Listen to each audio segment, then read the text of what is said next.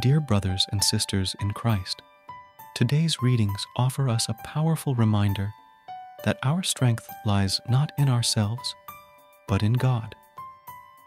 In the first reading, Ezekiel is commissioned by God to prophesy to a rebellious people despite his own fears and weaknesses. In the second reading, St. Paul shares his own struggles with a thorn in the flesh and learns to rely on God's power in his weakness.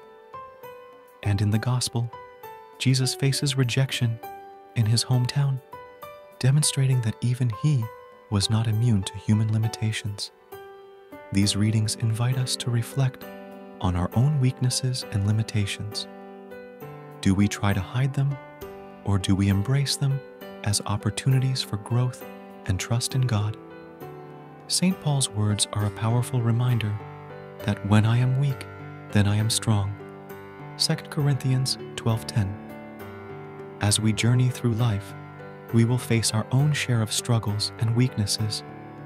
But let us not be discouraged.